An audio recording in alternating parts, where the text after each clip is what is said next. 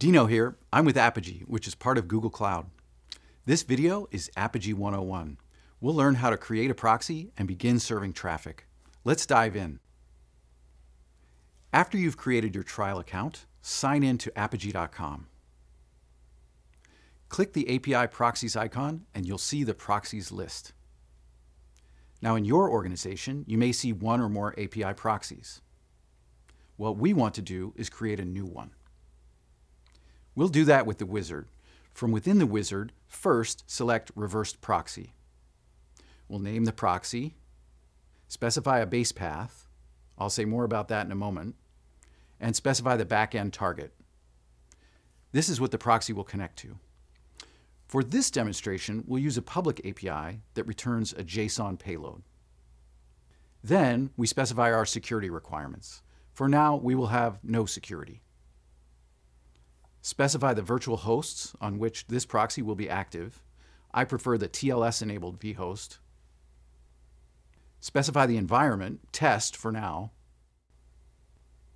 Done! This proxy is now active, ready to handle traffic.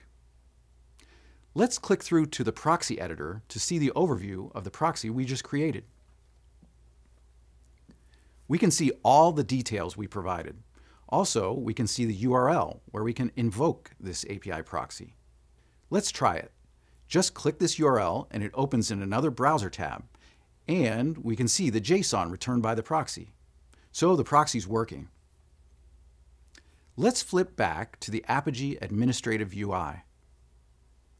Clicking the Develop tab gives us the chance to modify the proxy produced by the wizard. I can change the deployment status of the proxy, undeploy it, at which point it won't be listening anymore. I can change any of the choices I made previously.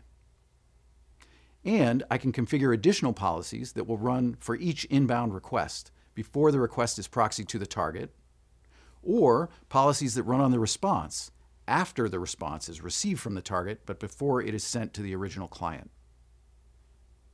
Apigee proxies are smart and configurable. Let's add a rate limiting policy to this proxy, a quota enforcement. To do that, I'll click the pre-flow in the proxy endpoint and click the plus step icon. Here I see a list of the various policies Apigee Edge has available. I want the quota policy. Let's configure it with a fixed rate limit of 3 requests for every minute.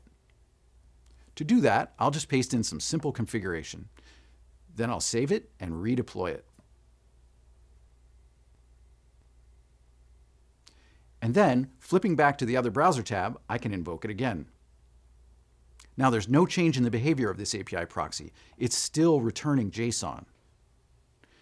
But after I invoke that proxy more than 3 times, I get an error that says the rate limit has been exceeded.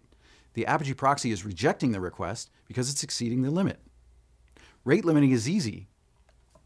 Flipping back to the Apigee Administrative UI, in the Develop tab, let me raise that limit to, 1,000 requests per minute.